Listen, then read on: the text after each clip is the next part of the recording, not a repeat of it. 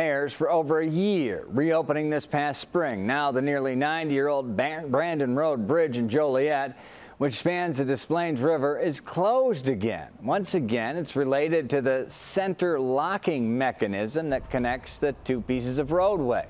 This time, a locking bracket is broken. Last year, manufacturers had to fabricate parts out of raw steel to replicate the entire locking mechanism, since the pieces have long been out of stock. IDOT says this time they were able to locate needed parts. They should be here on Thursday. They hope to have the bridge reopened Friday. IDOT estimates 8,200 vehicles cross the bridge every day.